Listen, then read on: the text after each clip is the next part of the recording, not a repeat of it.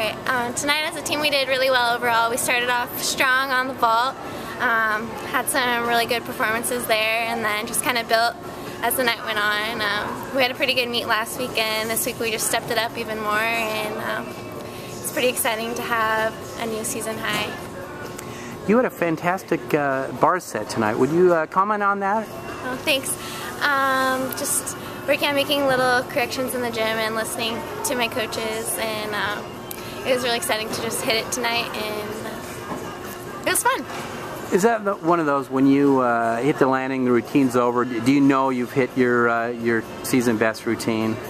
I knew it was probably going to be my season best because it was the first time that I really hit and put in all the elements that I wanted to have. But I didn't know that it was going to be my best ever. So. Your teammates also were real good on bars. Does that help? Does that help build momentum when the people in front of you are scoring well? Definitely. The momentum really helps, and I think that we felt that throughout the meet tonight. Just starting off with good momentum on vault and carrying it through. Lastly, you guys are home again next Friday against the University of Washington. We're hoping for a big crowd for that. How much different is it competing here at home in Brougham Pavilion versus the road meets? It's definitely nice to have our fan base. We have a lot of people who come and support us, and it's nice to have the whole team here as well. So it makes the difference to know that everyone's here behind you and that they're all cheering for you. When you're away, there's just not as much of that.